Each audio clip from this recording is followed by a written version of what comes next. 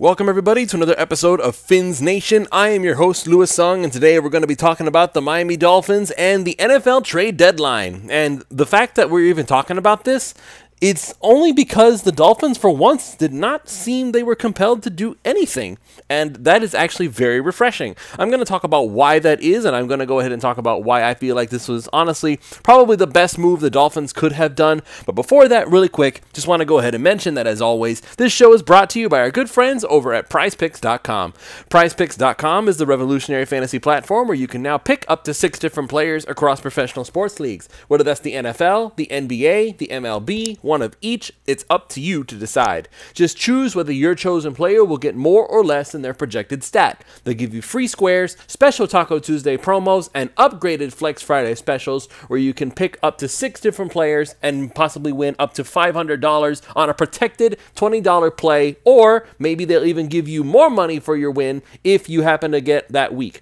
So that's all you have to do. Just go to prizepicks.com, use the promo code 5, that's FIVE, and they will match up to $100 on your initial deposit when you initially sign up. It's that simple, so go ahead and do it. You have no excuse not to at this point. Use prizepicks.com, promo code 5, get started winning today.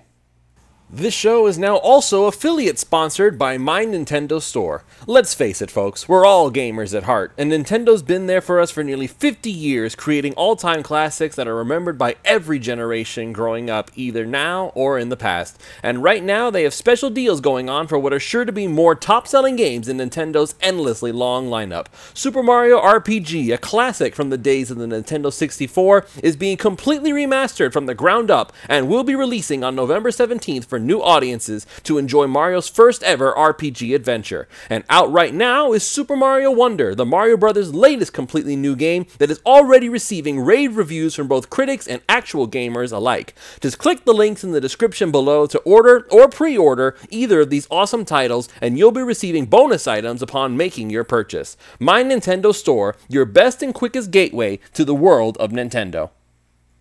Alright folks, so let's go ahead and just get into this trade deadline stuff real quick. So, you know how it goes. Every single year, Miami Dolphins fans everywhere start discussing, hey, I wonder if we could potentially get this player from this team. And I am sure that there were some people out there who were saying, we'll give you a 5th round pick for Saquon Barkley or some nonsense like that. Because there are a lot of teams out there that were looking at these players who are very disgruntled, they want to move on, they want to go to a contender, or they're just not being they're not living up to the expectations of their contract. Now, in my world, in my perfect, wonderful world, right? This is my fantasy world, if you will. Emmanuel Ogbah would have been traded by the Dolphins for maybe something like a 3rd or a 4th round pick in exchange for us keeping some of his salary on our books, and then we would have been able to get like some mid-round pick for him or something like that. That would have been my perfect world. But ultimately, I feel like the best thing the Dolphins could have done, and it is ultimately what they did do, they stood pat. They went ahead and said, no, we are not interested in moving anybody. We're not interested in acquiring anybody. We're not interested in changing the status quo one bit. And let's be real about something here. The way that it is right now out there in the NFL, there are some players who you could make the argument would be an upgrade over what they have now.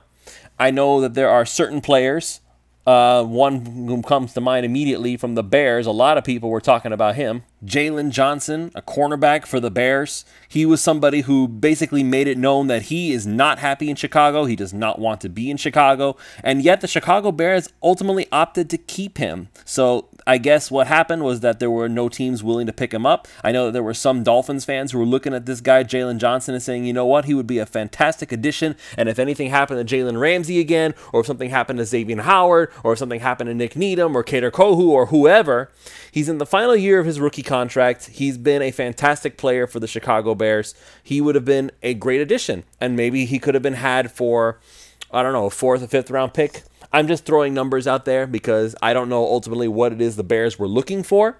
But ultimately, they decided to keep him, and okay, fine, so be it. There were a lot of other moves that were made throughout the NFL. Rasul Douglas went to the Buffalo Bills, so he went from the Packers. He's a cornerback as well. Donovan Peoples-Jones going from the Cleveland Browns to the Detroit Lions. I have already put in a waiver claim for Donovan Peoples-Jones now that he actually has a good offense to play in. Chase Young went to the San Francisco 49ers. That's going to be a boon to their defense. Ezra Cleveland went to the Jaguars. He's a guard out of Minnesota. Depending on who you ask, he's either really good or really bad. Joshua Dobbs, the quarterback from Arizona, went to the Minnesota Vikings, so he's going to take over for Kirk Cousins. His Achilles has basically knocked him out for the rest of the year, so now the Vikings are going to try to make do with Josh Dobbs. Montez Sweat, the other pass rusher for the Washington Commanders, just went to the Chicago Bears, so that basically the fire sale in Washington is making it so that Ron Rivera is basically just going to be waiting to be handed his firing papers, so he won't be a coach for the Commanders next year, I'm willing to bet. Leonard Williams, defensive tackle, going to the Seattle Seahawks, and Kevin Byard going to the Philadelphia Eagles. So a lot of these contending teams, the Eagles, the Bills, the Lions, the 49ers, they all made moves to go ahead and try to upgrade their room.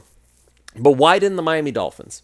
You would think that with all these rumors, with all these talks about Dolphins want a linebacker, Dolphins want a running back, Dolphins want pretty much everything. Dolphins want offensive linemen. The Dolphins want everything. Why didn't they make even a single move? And I'm going to go ahead and I'm going to explain why. Mike McDaniel said it straight up in a press conference. And I'm going to go ahead and just read you guys the quote here. On October 25th, before the game against the New England Patriots even happened, Mike McDaniel said this, and I quote, "I think to the credit of, first and foremost, the actual players that we have on the roster, and then to our personnel department led by Chris Greer, I'm very, very comfortable with everybody on the roster. So we were talking about this back in August, about how much depth we have, and we've continued to progress as a football team, so we're fortunate that we have high-quality players across the board in terms of depth at positions. So I'm not really looking for anything at all. And who knows what Chris Greer is doing, but he hasn't come knocking on my door or in my office about anything. He'll always be doing his job, but I'm very happy with the roster that we have, even with the slight adversity that we've been facing." Obviously, that slight adversity that he's referring to is the loss to the Philadelphia Eagles. Again, this quote happened before they had even faced the New England Patriots this past Sunday. So obviously they jumped back into it. They got back in gear. This is all a big deal for the Miami Dolphins because it just shows the level of confidence that Mike McDaniel has in his current group to be able to get the job done and potentially win a Super Bowl. As a reminder for everybody, in case you haven't noticed or in case you've been living under a rock somewhere, the Miami Dolphins are currently at 6-2. They have only lost 2 games all year, and we're already at midseason.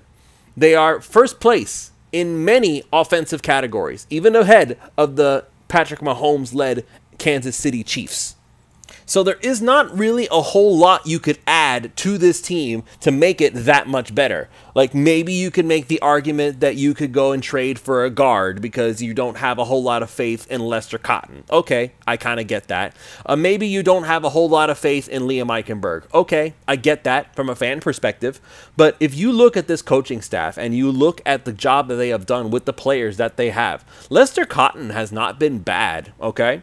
And neither has Eichenberg. Even as a backup center, Liam Eichenberg has been bizarrely better than I was expecting over the past couple of weeks. And that's saying a lot because as much as I despise the idea of Liam Eichenberg being our main backup at any position, being the backup center, Eichenberg has been serviceable. He's been decent. And that's pretty much what you ask for when you have a backup offensive anything. If you have a guard, a left tackle, a center, whatever. You just want them to be decent. You're not looking for Pro Bowl caliber play. The Dolphins already got lucky with Kendall Lamb on that one. But when you're looking at this team right now, at least on offense, there's not really much you can do to make it better. Now, there were other players that the Dolphins could have potentially looked at. One name that immediately comes to mind, and it was floated around Twitter a lot by a lot of Dolphins fans out there, Josie Jewell of the Denver Broncos. Ironically enough, the same Denver Broncos that gave up 70 points to the Miami Dolphins a few weeks ago, that doesn't mean that there's no good pieces on that team. Josie Jewell has been a fantastic player for them. He's been very solid. He would be excellent depth for the linebacker core, and everybody knows that the Miami Dolphins linebacker core, of all the spots on the defense, linebacker is probably the weakest, I want to say. Javon Holland is going to be back. Deshaun Elliott is doing a fantastic job so far. So unless you're talking safety, linebacker is probably the weakest spot the Dolphins have, because if anything happens to David Long Jr., which we've had 2 scares 2 weeks in a row now, and we also have anything to do with Jerome Baker, who's trying his best to be everywhere on the field at once. I give the guy credit. He works really hard at what he does. And I will also say this, he has played a lot better, both him and David Long together. They've been both playing a lot better than they have been in the past few weeks. So maybe that is an effect of Jalen Ramsey returning. Maybe that is an effect of them understanding Vic Fangio's scheme more as time goes on. Maybe that's the byproduct of the entire defense coming together as a whole. Maybe it's not just one player. Maybe it's the entire thing finally coming together and getting all the pieces that you need to make it work. Vic Fangio didn't seem like he was interested in getting a whole lot of trades done either. So you would think somebody who's been looking for the right personnel to make his defense work, you would think he would be all over the potential trade deadline. But no, nobody said anything. Nobody seems even remotely concerned. And here's the other thing, the other factor that we haven't even discussed yet. Even without making a single trade, the Miami Dolphins have so many reinforcements coming in the tail end of this season that it's honestly kind of scary. I'm just going to go ahead and read you a tweet that was sent out by the official 5 Recent Sports account, and it piggybacks off of Chris Coffin of the 3 yards per carry who pointed this out. So I'm just going to go ahead and give you this list here. At the trade deadline, technically speaking, again, the Miami Dolphins are adding an all-pro left tackle, Pro Football Focus's 7th best center from 2022, a Pro Bowl cornerback, Pro Football Focus's #1 safety, the 9th best offensive guard in football, and the best running back in the NFL before he was injured. That's the list of reinforcements that the Miami Dolphins are getting back at the trade deadline as they get ready to go and face the Kansas City Chiefs. So I just want to give you guys the names. I think you all know who this is, but I'll just give you the list anyway. Teron Armstead, Connor Williams, Xavier Howard, Javon Holland, Robert Hunt, and Devon Achon. All of those guys coming back. They're going to be coming back soon. And these are all reinforcements that the Dolphins are getting, and they're going to be able to bring back to the roster. Now, that's probably going to be the last of the roster because there's probably no more space to bring people back from IR. So it is what it is. But these guys are so important to the team, and they are not players that the Dolphins have been able to utilize to their fullest all the way up until now. And now as they get ready to face the Chiefs, these guys are going to be coming back. That is more reinforcements than any other team in the NFL is getting back right now. Like, you can say that, oh, the Vikings are probably hoping with all their heart and soul that something happens with Justin Jefferson and they'll get him back. I'm sure that they're wanting that to be the case. He wants to come back sooner rather than later. That's great. That's wonderful. But that's one guy. It would be the equivalent of... It's not the equivalent of what the Dolphins are getting back. Our starting left tackle, our starting center, our starting right guard, our starting cornerback, our starting safety, and potentially a starting running back, depending on how much he and Raheem Mostert end up splitting snaps. Because right now, even with Jeff Wilson and Savon Ahmed, who are also playing decently well, the run game has not been that great as of late. But that's because of the lack of starters on the offensive line. They're doing all right in pass protection. Lester Cotton, Robert Jones against the Patriots, Liam Eichenberg, and even Kendall Lamb. Yeah, that's great. They're doing a decent job pass protecting. The run game has suffered because it takes a little bit, it's a different technique, a different set of skills that you need to be able to run block effectively. Those are all things that all these other guys do effectively. Teron Armstead coming back is crucial. Connor Williams coming back at center, crucial. Robert Hunt coming back is crucial. And as for the Isaiah Wynn situation, we will see what happens with Lester Cotton. We'll see if Butch Berry can pull off another miracle, because if he can turn Austin Jackson into a starting caliber right tackle, and he can turn Kendall Lamb into a potential Pro Bowl caliber left tackle, because if we're being honest with ourselves, Kendall Lamb has done a lot better than any backup offensive lineman has any right to be. There are a lot of teams, and I've said this on several shows already, there are a lot of teams out there who probably wished that the Dolphins might have been willing to part with Kendall Lamb, or they still are overlooking the whole thing and saying that they don't realize what Kendall Lamb can potentially be for them. Kendall Lamb has been better than we even imagined he could be, and we already suspected that he could be pretty good just based on that New England game last season where he played just a few snaps and then ended up getting injured. But those few snaps were all the Dolphins needed to be convinced, oh, hold on, we got something special with this guy. He's going to be our new swing tackle. And just knowing that, and then seeing what Butch Berry has done with the guys that are already here, Lester Cotton and Robert Jones and Liam Eichenberg. Liam Eichenberg was not supposed to be good at all. The fact that he's even serviceable as a backup center, which he has never played, that is something that is a miracle in and of itself. We as Miami Dolphins fans should be very excited for what we're seeing here. And the fact that the Dolphins decided that they have no interest in trading anybody away, no interest in trading for anybody, no interest whatsoever in getting any new acquisitions that would require them to give up an asset of any kind. Nobody out there was worthy in their eyes of bringing onto the team in exchange for something else.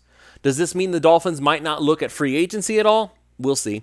But I still am convinced that as somewhere down the line, they may decide to bring in another defensive tackle. Maybe they'll bring in another safety somewhere just to help on special teams. I don't think they're going to bring in another punter. I think that Jake Bailey is here to stay, at least for the foreseeable future. Hopefully, after next season, we might bring in Michael Turk or somebody else again to compete with him, because I don't think Jake Bailey is a particularly good punter. I'm so sorry. There's probably a reason the Patriots dumped you. So we will see what happens. I am very excited. The Dolphins have more reinforcements coming at the trade deadline than any player that they could have potentially actually traded for. So if there was ever a time to beat the Kansas City Chiefs, and if you listened to me on Pulse of Fins Nation last night, you know that I actually picked the Chiefs to win, unfortunately. My other two co-hosts, Ron Caniff, Chris Early, which, by the way, you can now listen to that on the 3 yards per carry feed. If you are listening to their podcast, we are now officially on their feed. You should go check that out. I picked the Chiefs to win simply because it's a lot for me to say Miami can beat Kansas City. I know that they can. They are physically capable of doing it. But believing that they actually will beat them, I'm not quite there yet. Because this is Kansas City. There's this mystique around them. And Patrick Mahomes is a freak of nature unlike any have ever seen before. If the Dolphins do win against Kansas City, I will be so happy. I will be so utterly thrilled that the Dolphins will have beaten the reigning Super Bowl champs, not just because of what it means for the team going forward, but because I won't have to hear any more about how, oh, the Dolphins haven't beaten anybody special. You can't get more special than Kansas City.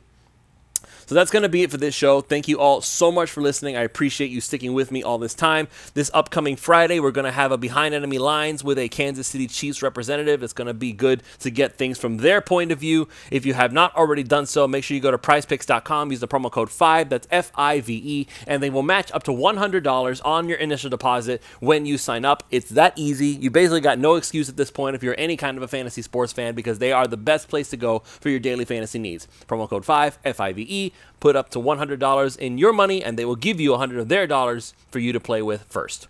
And of course, if you are a big-time Nintendo fan, we are affiliate sponsored by My Nintendo Store. Super Mario RPG will be releasing on November 17th, and there is a link in the description for Pulse of Fins Nation, and you can go ahead and check that out. It is also going to be in the description of this show as well. And Super Mario Wonder is also out right now, so make sure you click on the link below and go ahead and get your order in. You will get bonus items for doing so. We will see you all Friday for another episode of Fins Nation.